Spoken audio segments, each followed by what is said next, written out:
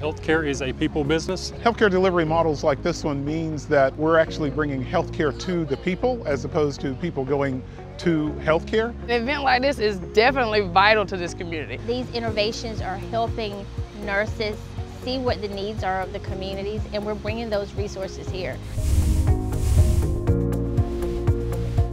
You know, one of the big problems that we've been having in healthcare over the past few decades, really, is a lack of good access. By bringing healthcare to the community, it means that that person who may have to work Monday through Friday, that cannot afford to come to the clinic that's open from 8 to 5, can now get the same healthcare that they need. These pop-ups are helping with that bridge from the front door or the back door of our hospitals, which normally is our emergency room. People who may have undiagnosed chronic illnesses can be diagnosed.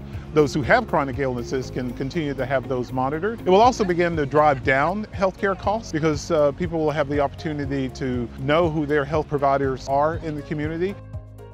I would say that it is our job to be an advocate for our community. We have to build sites just like this where we can bring people together. Nurses make a difference. We care. We are the heart of healthcare. There you go, you got it right. There's a mantra that I continue to go by: if you want something done, give it to a nurse. So I think having nurses at the forefront of these innovations are important.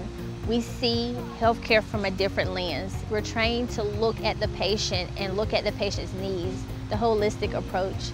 So I think any event, any innovation that a nurse is a part of is a good innovation. I've had the opportunity to walk around. I've had my second booster here. I've actually been able to make sure that some of my coaches have been screened, and we were able to identify one of my coaches with high blood pressure, and he was actually rushed to the hospital. Thank you. I would define health equity as bringing access to the community, but it's important that we realize that when we talk about that, we're talking about those who may be marginalized for whatever reason.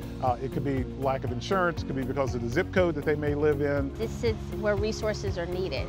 Resources such as healthcare, jobs, fresh produce, opportunities for other members of the community to participate. It's also a great way for us to partner and let everyone know that we're a part of their healthcare system. Who can think about walking out your front door and being able to go to a mobile unit to get your blood sugar checked or your blood pressure checked? Those are things that we don't think about, but they are vital to your health. So if you can have something right in your community to provide that on a Saturday morning and it didn't rain, it's perfect. I am so excited to see our innovation become reality. The advice I would give to any nurse who wants to take their innovation from just an idea to action: be inquisitive, be nosy, ask questions, listen, and it will be easy to make it happen.